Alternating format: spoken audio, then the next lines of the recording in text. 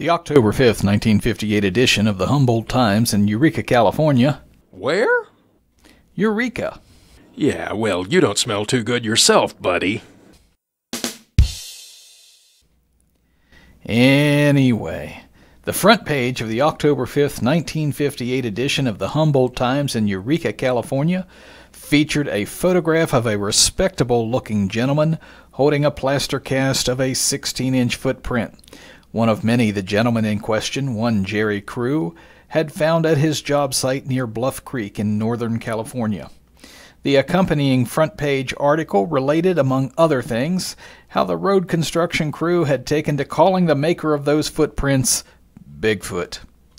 The Associated Press wire service picked up the story, and on Monday, October 6th, the story went nationwide.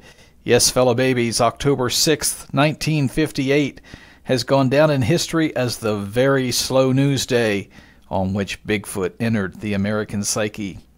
You have arrived at Bigfoot Crossing. Good morning, fellow babies. A great day in store for you here in the metro area.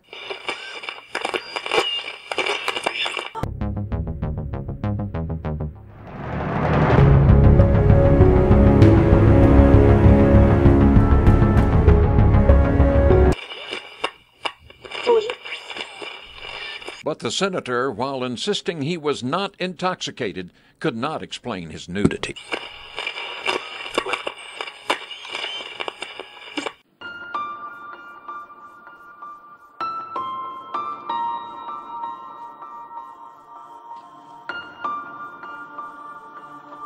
For hundreds of years, people from all walks of life have reported sightings of a large hairy animal walking on 2 feet.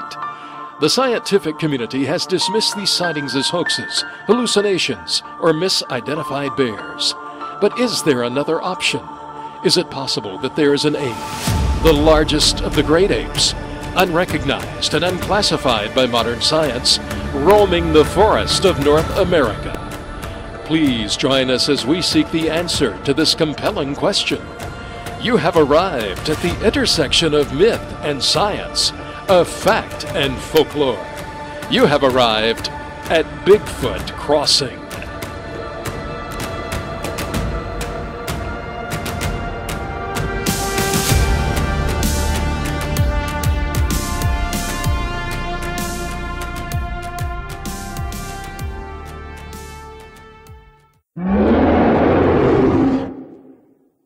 Hey, fellow babies.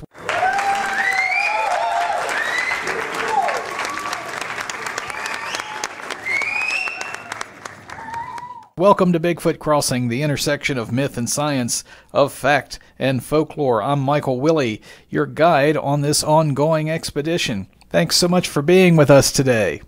And you know, fellow babies, there are a lot of podcasts out there.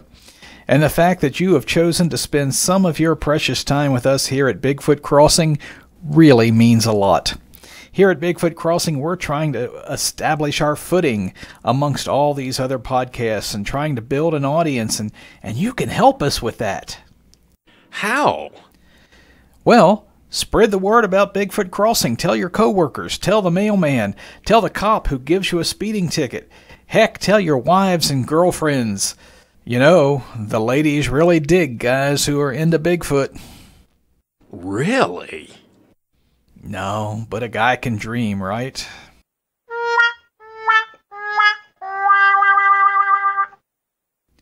Anyway, Bigfoot Crossing is available on 7 platforms. Bigfoot Crossing is available on Spotify, Apple Podcasts, Google Podcasts, Stitcher, and we are now available on Amazon Music and Overcast. And there's also the Bigfoot Crossing YouTube channel. Wow. Now, we have 2 ways to navigate you to the YouTube channel. The old way, which is bit.ly/Bigfoot Crossing. That's bit.ly/Bigfoot-crossing. But we went out and got one of those newfangled YouTube handles. Now, you can find the Bigfoot Crossing YouTube channel at youtube.com/@BFC Podcast. Yes, sirree, fellow babies. Here at Bigfoot Crossing, we will spare no expense to stay on the cutting edge. But YouTube handles are free. Anyway, there are links on www.bigfootcrossing.net, so check it out. While you're on the website, be sure to visit the Bigfoot Crossing web store. Shameless plug. And while we're on the subject of the Bigfoot Crossing web store, let me point out that there is a new arrival in the bookstore section. As I've mentioned before, Canadian wildlife biologist and Bigfoot researcher and author John Bindernagel was my very first guest on the very first episode of the radio version of Bigfoot Crossing. And unfortunately, Dr. Bindernagel passed away in 2018. But Dr. Bindernagel's dear friend Terrence James has written Dr. Bindernagel's biography, and Hancock House has published it. Entitled Sasquatch Discovered, the biography of Dr. John Bindernagel. It is available on HancockHouse.com and at the Bigfoot Crossing web store with a 15% discount for fans of Bigfoot Crossing. Just be sure to use the coupon code BFC15, BFC15 when checking out. Now, the author, Terrence James, has agreed to be a guest on a future episode of Bigfoot Crossing, so be sure to check out his biography of the good Dr. Bindernagel. And while we're on the subject of books, my good friend and fellow Bigfoot researcher Matt Pruitt has just published his first book, entitled The Phenomenal Sasquatch, Seeking the Natural Origins of a Cultural Icon. Matt's book is the #1 new release in biology of apes and monkeys on Amazon. Now, knowing Matt's vast knowledge of all things Bigfoot and the hard work and long hours he put into writing this book, I can wholeheartedly recommend it to you as a valuable addition to your Bigfoot library. Now, Matt will be a guest on a future episode of Bigfoot Crossing, but his book is not available on the Bigfoot Crossing web store. No sale. Anyway, be sure to get your copy at Amazon today. You'll be glad you did. Now today we are going to discuss a watershed event in the history of Bigfoot, the publication in the Humboldt Times of the article about Jerry Crew's discovery and casting of large human-like footprints near Bluff Creek in Northern California. October 6th, 1958, a very slow news day. And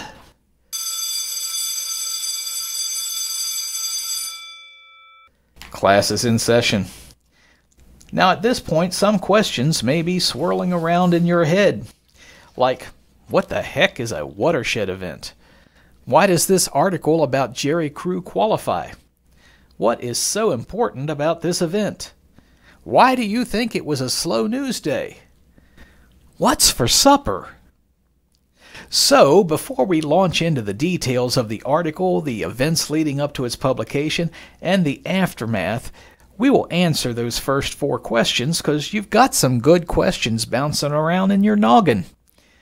But if you are expecting me to find the answer to that last question, all I can do is quote Pirates of the Caribbean, The Curse of the Black Pearl, and tell you, my sympathies, friend, you've no manner of luck at all.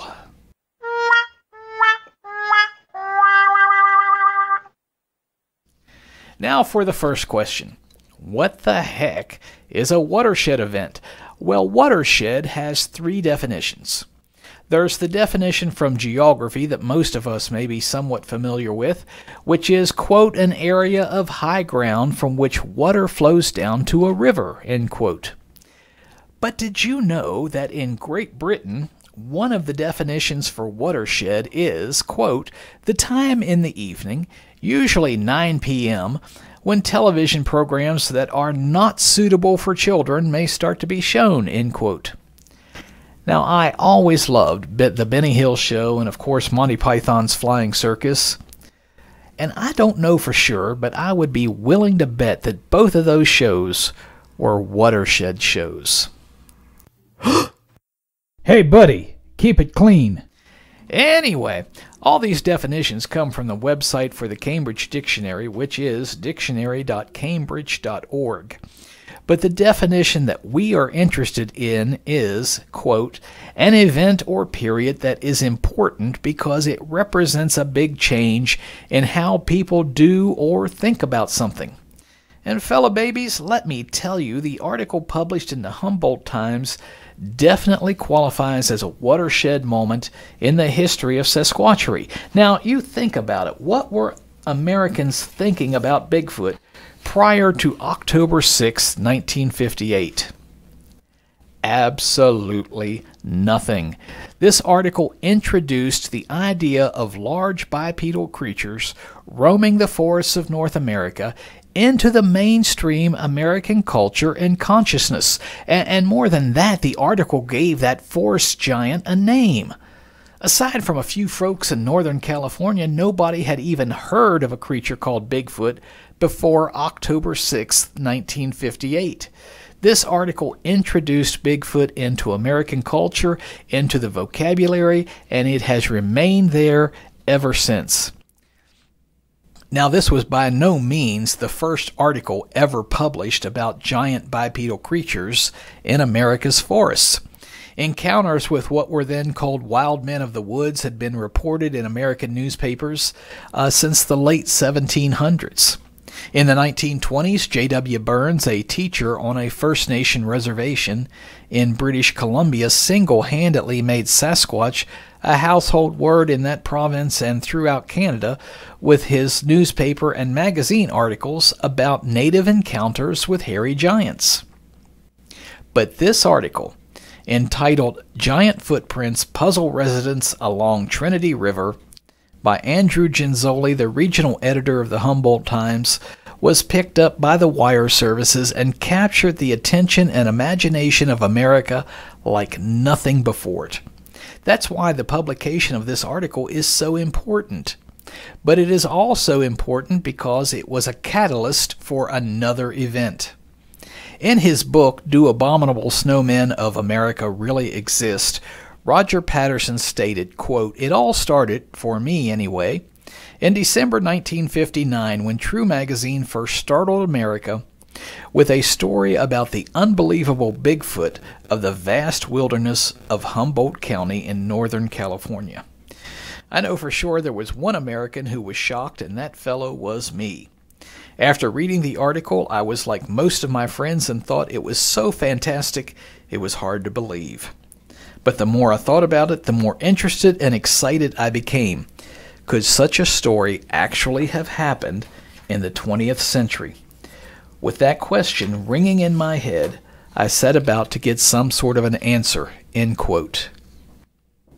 The article in True magazine that Patterson makes reference to is entitled The Strange Story of America's Abominable Snowmen by Ivan T. Sanderson. Now, Sanderson, of course, was a famous biologist and one of the founders of cryptozoology.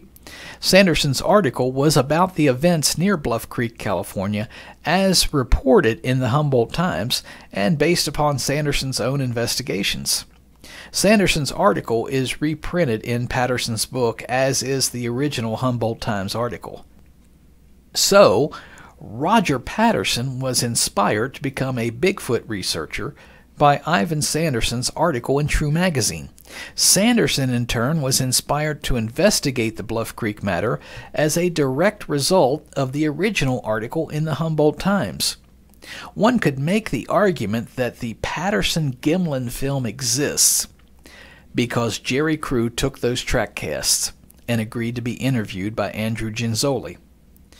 I hate to think what would have happened if Jerry Crew had been worried about public perception. I've placed a picture of the front page of the Sunday, October 5th, 1958 Humboldt Times article on the episode info page for this episode. I have also placed links to Ivan Sanderson's writings about Bluff Creek there as well. Go to www.bigfootcrossing.net, click on the episode info link, and then click on the episode 6 link. And while you're on the site, be sure to check out the Bigfoot Crossing web store. And by the way, Roger Patterson's book, Do Abominable Snowmen of America Really Exist, is available for purchase at hancockhouse.com and at the BFC web store with that special discount for podcast listeners. Shameless plug. Anyway, now what about my contention that October 6, 1958 was a slow news day? Well, I think the fact that the wire services actually picked up a story from Podunk, Humboldt County is evidence of that. But let's look at some other dates for comparison purposes. So what if, instead of October 6, the Jerry Crew article had been put on the wire services on February 6, 1958? Well, what happened on February 6? Tragically, a plane crash in Munich, Germany, in which 23 people died, including 8 members of the Manchester United soccer team. I'm convinced that this would have pushed Bigfoot right off the wire services. Or how about March 24th, 1958, the day the media called Black Monday?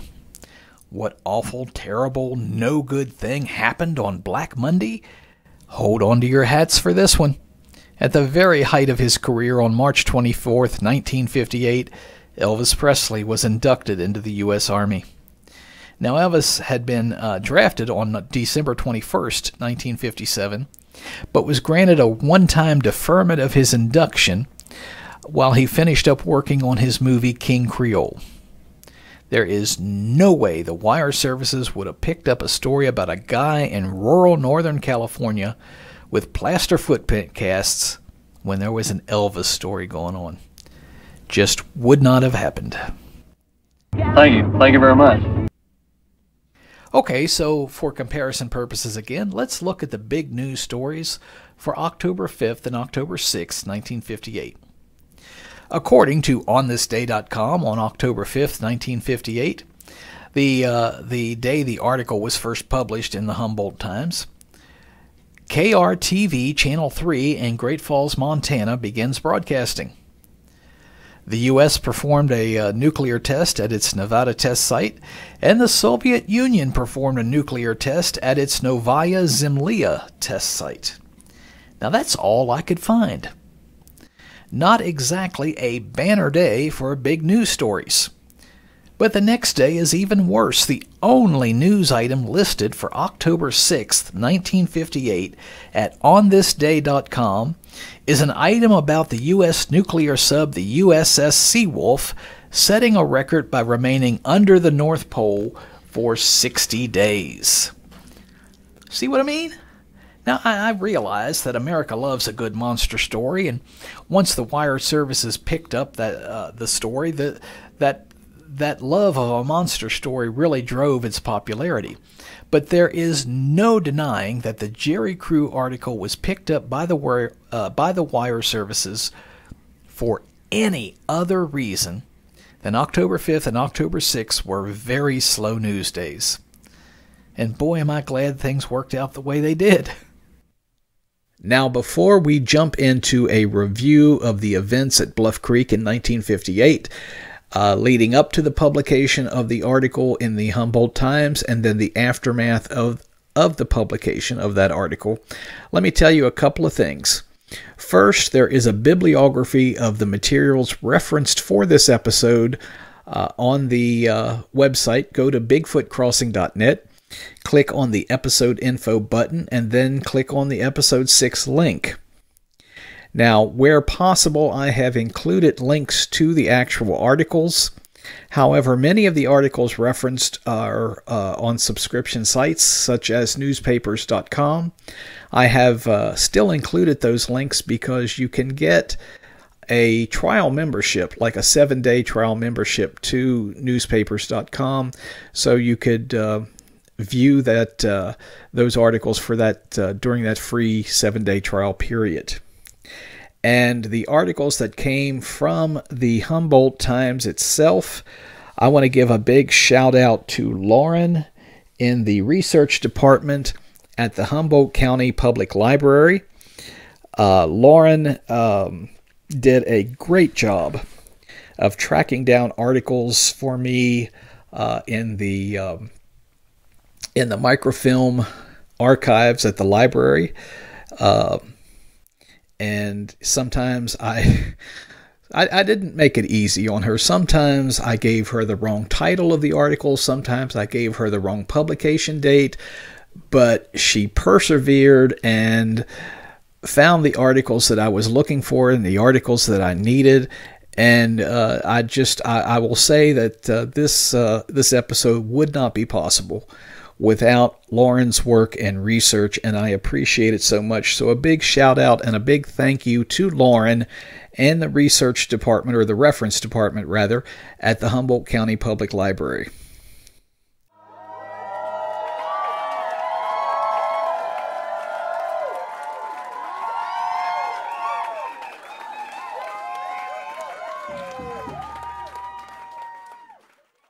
And then secondly, a quick word of warning. For what is really a simple and straightforward event, a deep dive into it like we are doing today can get complex and convoluted because of later events. And because I want you to have a clear understanding of the events preceding the article and events flowing from the publication of the article, I will be pointing out items of importance to keep in mind as we travel down this path in history by playing this sound effect. So sit tight, listen carefully, and take notes because there might be a quiz. Just kidding, no quiz. I just really like that bell. Anyway, let's jump in. Bluff Creek is located in Humboldt County, California, up in the northwest corner of California. If you look at a county map of California, the county that's right up in the northwest corner of California is Del Norte County.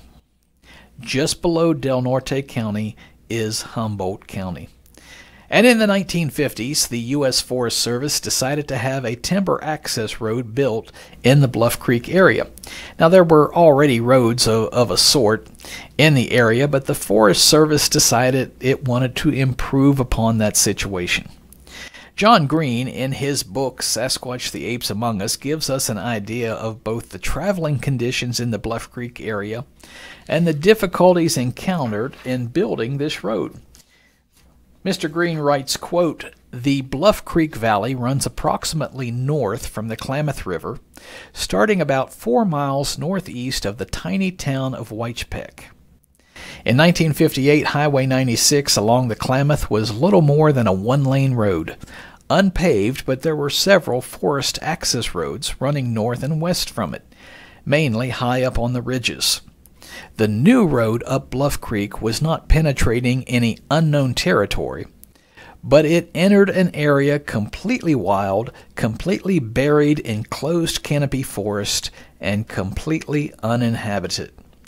The Bluff Creek Road was to be different from the others, wider with better grades, staying more in the bottom of the valley. It was to provide access to the timber in the area and was eventually to link up with Highway 199.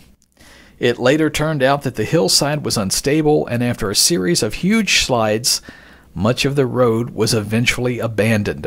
End quote. That's Sasquatch the Apes Among Us, pages 65 and 66. Now, John Green's book is available for purchase at HancockHouse.com and at the Bigfoot Crossing web store with that special discount for podcast listeners. Shameless plug. Anyway, I think, though, that Marion T. Place gives a much more vivid description of the driving conditions. This is from her book On the Track of Bigfoot, pages 21 and 22. Quote, "The road which follows Bluff Creek into the hinterland is called a timber access road. It was constructed primarily for logging trucks which haul logs from sections where the United States Forest Service permits timber to be harvested. The logs are transported to sawmills in the area. The road is also used by forest fighting crews when necessary and by hunters and fishermen. The lower water level segment of the road is surfaced with gravel and is wide enough for trucks to pass. Farther on, it climbs in zigzag fashion with sharp switchbacks until it pinches down to a rutted one-way track gouged into the mountainside. Logging truck drivers are accustomed to driving roads like that. Sportsmen in four-wheel drive vehicles bump and grind along uncomplainingly because the road leads deep into the country where deer, elk, and bear still outnumber the hunters. But to freeway drivers and city folk, the upper reaches of the Bluff Creek Road are nerve-wracking. End quote. Sounds like a lovely commute. But the U.S. Forest Service, in conjunction with the California Public Works Department, for some reason decided a new road was needed. The road building work was contracted out to Block & Company, who in turn subcontracted the work out to Wallace Brothers Construction, which was owned by a fellow named Ray Wallace. But before you can build a road, the trees have to be cleared, and that work was contracted out to the Granite Logging Company. Marion T. Place gives us a succinct description of the work that went on at Bluff Creek. Quote, "Construction on the Bluff Creek Road began in 1957. Ray Wallace, a contractor, employed a crew of about 30 men, including several Hoopa Indians who were experienced loggers. The first task was to cut down the huge trees blocking the proposed roadway. After the logs were hauled out, a man operating a bulldozer gouged out the stumps and undergrowth and leveled a rough swath through the forest. Then the crew moved in with machinery to construct the actual road." End quote. Mrs. Place tells us that by the time work stopped for the winter, the crew had completed 10 miles of road work, and that's again from On the Track of Bigfoot, pages 22 and 23. Now, let me pause here and tell you that due to the remoteness of the work site, the men hired to build this new Bluff Creek Road lived at the construction site during the work week. As Mrs. Place explains, quote, "During the week, the crew lived at campsites set up near the advancing head of the road. When work shut down on Friday afternoons, the men returned for the weekend to their homes at Happy Camp, Whitepeck, Willow Creek, and other settlements." End quote. On the Track of Bigfoot, page 23. Ivan T. Sanderson clarifies, though, that not everyone went home for the weekend. Sanderson writes, those employed on this work live during the week in camps near the roadhead. Some have their families with them and stay there all week. Others go home to nearby communities on Friday nights and return on the following Monday morning." End quote. That's a quote from the True Magazine article we discussed earlier. In his book, Sasquatch Legend Meets Science, author Jeff Meldrum cites Ed Schillinger, who worked on the Bluff Creek site as a stake setter, and states, quote, "There was always someone there, nights and weekends," end quote.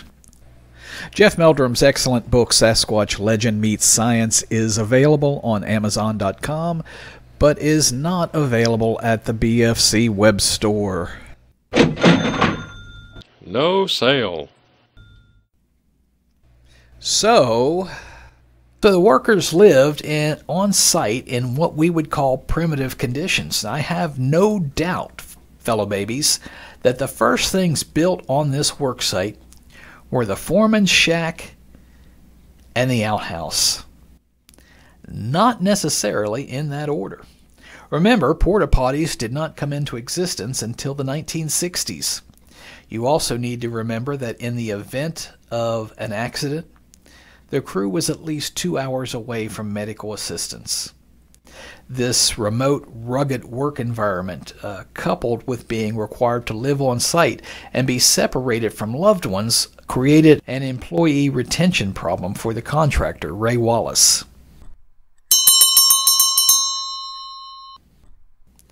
And so it was that when work resumed in the spring of 1958, after the snow had melted and the mud dried, that Ray Wallace fielded a crew comprised of veterans from the 1957 work season and newcomers. And one of the newcomers was heavy equipment operator Jerry Crew. So the crew picked up where they had left off in 1957, with Granite Logging Company clearing the trees and Jerry Crew following the loggers in his job as the cat skinner. Oh, now perhaps I should explain that the job of cat skinner has nothing to do with the skinning of actual cats. As far as I know, no cats were harmed in the building of the Bluff Creek Road. The cat skinner, Jerry Crew in this case in 1958, is the person who follows the loggers on his bulldozer, gouging out the tree stumps and leveling out a rough road bed so that the rest of the crew can follow the cat skinner and begin the process of actually building the road. The cat skinner is often as much as a quarter of a mile ahead of the rest of the crew.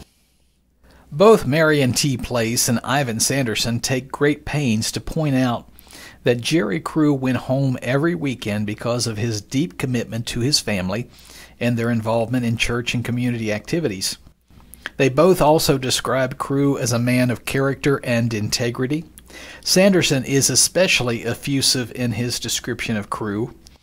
In the True Magazine article, Sanderson says of Jerry Crew, quote, "He is an active member of the Baptist Church, a teetotaler, and I have talked to enough people up there to state flatly that his reputation for honesty, level-headedness, and just plain common sense is an excellent one," end quote.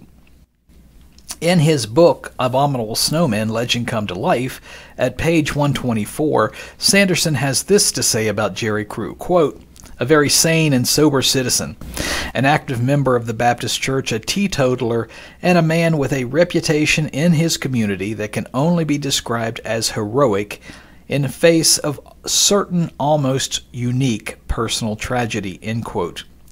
Now, Sanderson certainly was not exaggerating when he wrote about Jerry Crew's personal tragedy.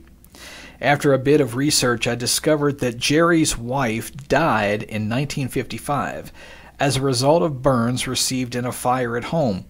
40 years old in 1958, Jerry was a widower and a single parent to 4 children ranging in age from 6 to 14.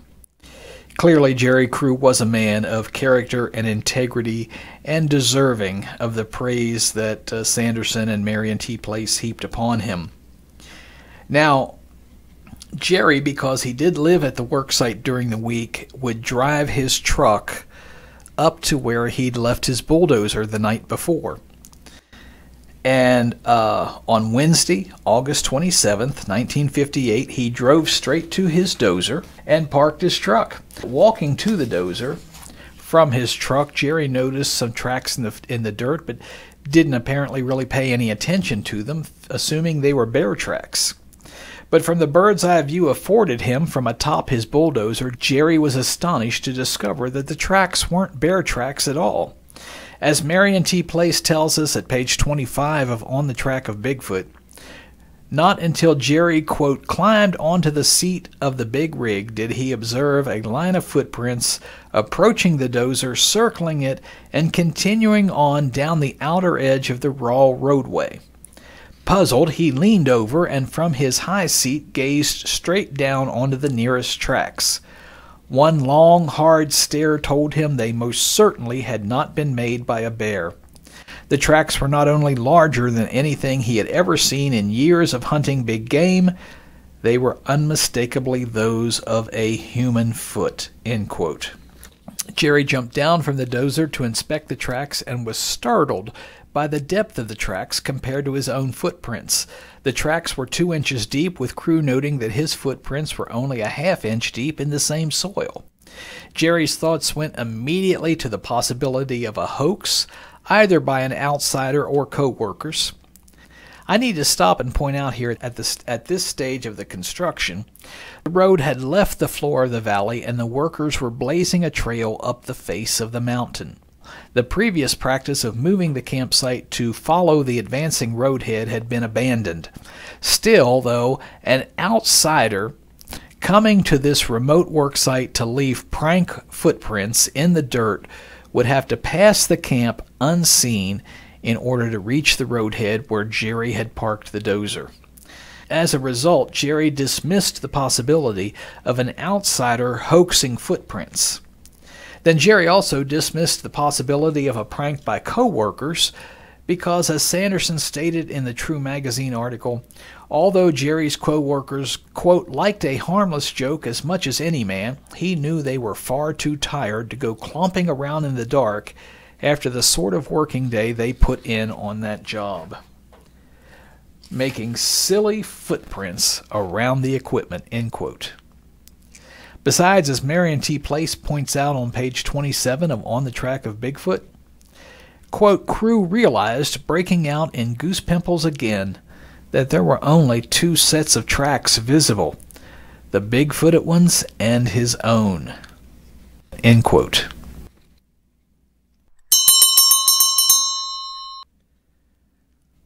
Then Jerry decided to investigate further. In the True magazine article, Sanderson describes the area in which the road is being built. Quote, the country is extremely mountainous. As a matter of fact, in most places it is almost vertical, so that you can only go up on all fours or down on your bottom, end quote.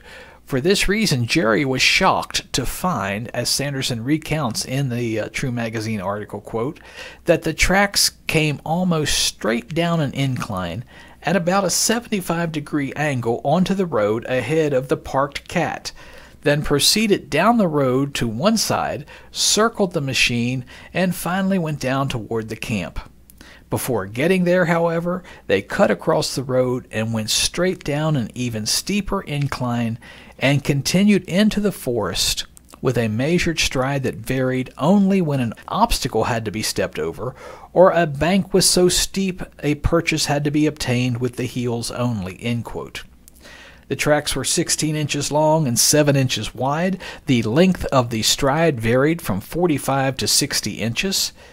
So Jerry hopped in his truck to go tell the foreman about his find. Now the foreman is Wilbur Wallace, brother to Ray Wallace, the contractor, or the subcontractor. Marion T. Place tells us that when Jerry reached the foreman's shack, there was a group of workers there waiting to be transported to the section of road where they were going to be working that day. When Jerry reported his track find, most of the employees seemed indifferent, and Jerry was relieved that no one laughed. Wilbur asked the Hoopa Indians who were present if they'd ever seen tracks similar to what Jerry had found, and they indicated that they had not. Then another employee spoke up. Mrs. Place tells us, quote, but the man who operated the road grading machine said that as long as he could remember, folks had been seeing or hearing about monster-sized footprints. Matter of fact, he added, some other tracks had been discovered months earlier along the Mad River, 40 miles west of Willow Creek. The poor logger who reported them was ridiculed until he showed friends the tracks. When they saw them and discovered additional prints elsewhere along the stream bank, they apologized for laughing, end quote. And that quote is from page 30 of On the Track of Bigfoot. The Mad River worksite was another one of Ray Wallace's worksites. This discussion reminded Wilbur of three other startling events.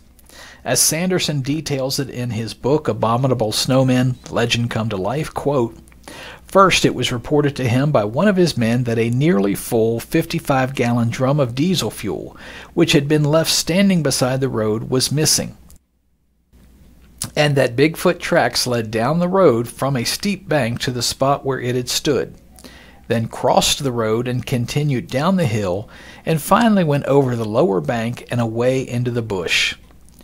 Will Wallace went to inspect and found the tracks exactly as the men had stated. He also found the oil drum at the bottom of a steep bank about 175 feet from the road. It had rolled down this bank and had apparently been thrown from the top. What is more, it had been lifted up from its original resting place and apparently carried to this point, for there were no marks in the soft mud of its either having been rolled or dragged all that distance. Second, a length of 18-inch galvanized steel culvert disappeared from a dump overnight and was found at the bottom of another bank some distance away. Third, he reported a wheel with tire for a carry-all earth mover weighing over 700 pounds had likewise been in part lifted and in part rolled a quarter of a mile down the road and hurled into a deep ravine, end quote. Now let me pause here to point out that the incident with the fuel drum took place in 1957, just months after construction had started. Based upon Marion T. Place's book, the incident with the culvert occurred in 1958, and the tire incident took place about 2 weeks prior to Jerry Crew's discovery of the footprints around his dozer. Picking up the story at page 33 of On the Track of Bigfoot, Mrs. Place writes, quote, "The workmen eyed each other. They remembered the struggle to retrieve the big tire. They also recalled how they had swallowed the foreman's story that some vandals had pushed it off the road.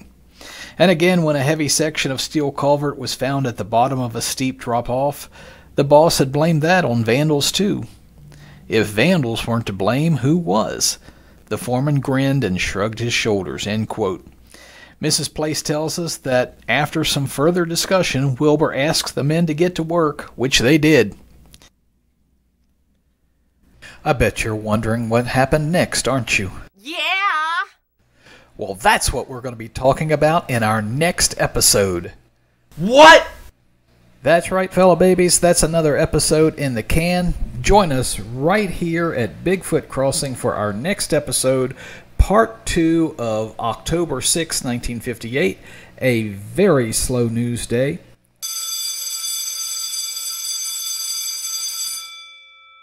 All right, fellow babies, there's the bell. Thanks so much for being with us here today at Bigfoot Crossing. Now get out of here.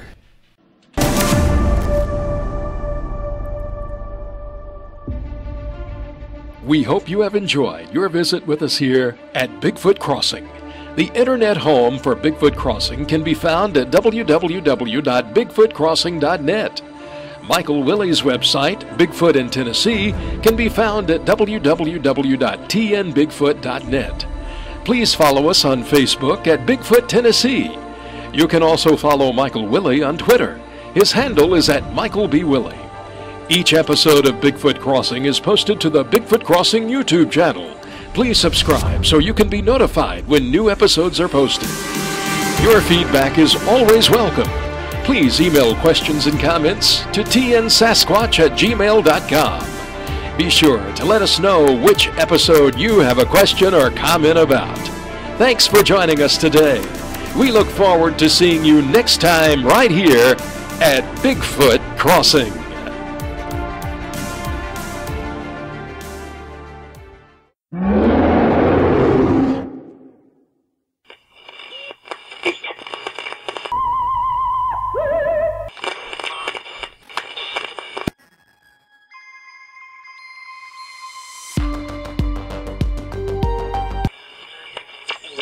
This is Brock Whitmore, live on the scene. Sir, did you see what happened? Yeah, did.